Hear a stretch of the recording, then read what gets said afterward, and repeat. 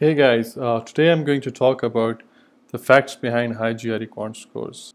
In this video, what I've actually done is that I have reviewed hundreds of students' GRE scores, and I have analyzed it very in detail. And one thing I figured out that there are few things have changed in the GRE test after 2016, and I would like to highlight those things to a lot of students over here who are preparing for the GRE in 2020.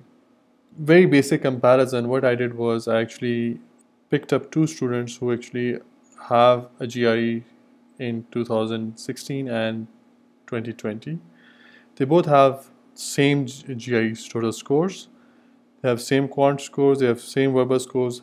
The mistake they have made in their quant section 1 is the same, 1 and the overall quant mistakes were 1 as well.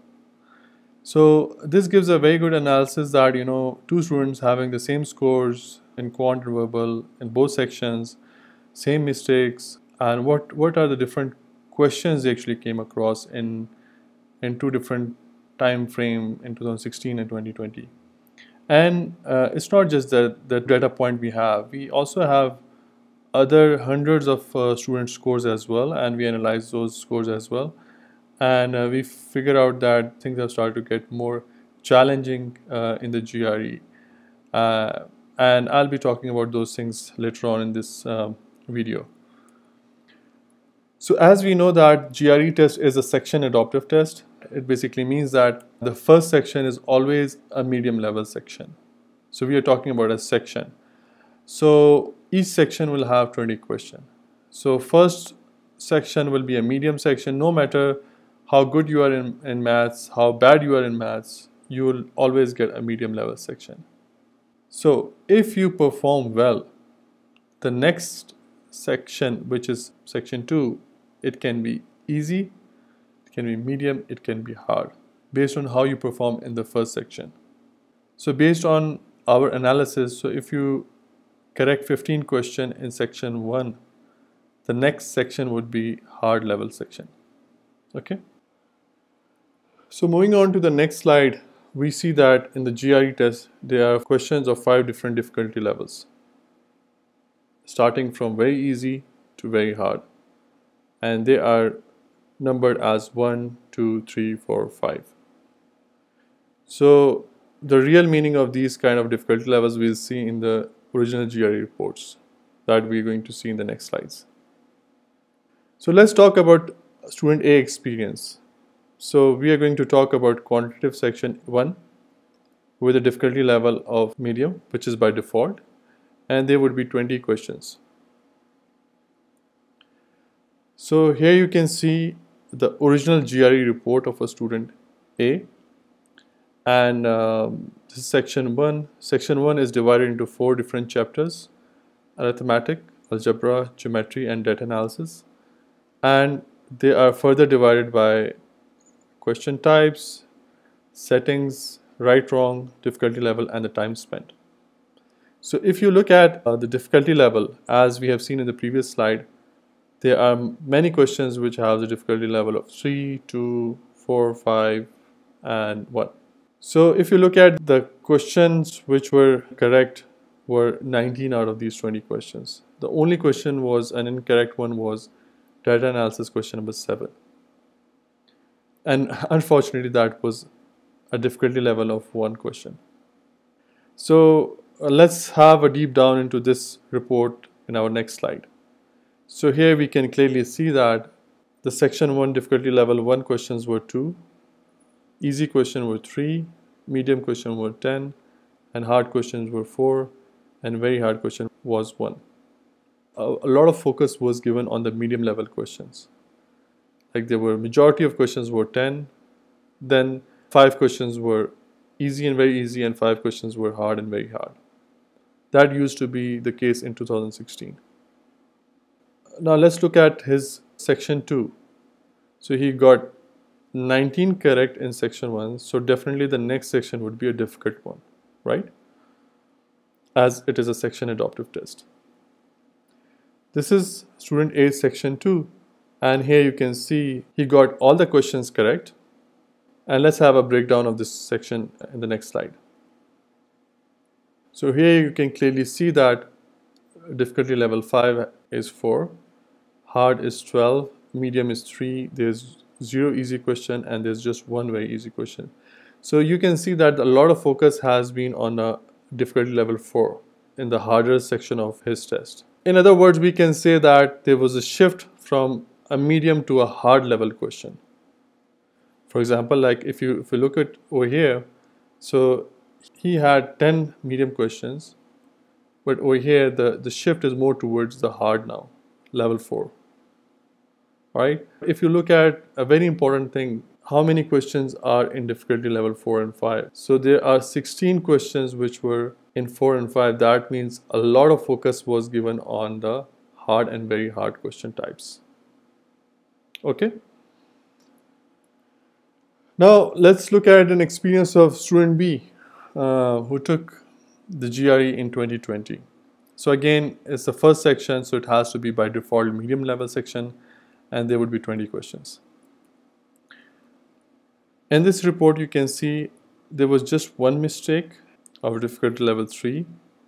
So that means a student has got only one incorrect in section 1. So if you look at the summary of this section, so we have very easy 3 question, easy 5 question, medium is 6, hard is 4, and very hard is 2. So now if you compare this student with the previous one, you can see the questions are pretty much widespread, but the weightage is not given to the medium one. So if you see the hard and very hard questions, so they are still 6, which is equivalent to the number of medium questions. So they are trying to make it neutralize in a way that they have divided the question in other parts of the test as well, but they are also giving a lot of weightage to the hard and very hard section as well. Correct? Moving to the next slide. So again, section 1 was medium and the student got 19 correct in the first section, so the next section has to be a hard section. So looking at this report, you can see all the questions are correct, and there were many 5s and 4s in this test. And also if you look at the data analysis, all of them are very hard questions, except for set members which were 1 and 2s. So looking at the data set of student B, we see a lot of weightage has been given on very hard this time as compared to the previous one. Also, you can see that the number of questions between hard and very hard is 15, and there are very less weightage given to very easy and medium. So please note down that it's not that easy to attempt very hard questions in a very short period of time. So you need to be extremely good at maths to get those questions correct in a very short period of time. Now let's do the comparison of the two students. So you can see on the left side of student A, the weightage was more given on the medium level section, so there were 10 medium.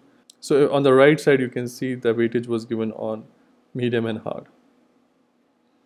Now if you look at the hard level section of both the tests, so you see that very easy is the same, 1-1.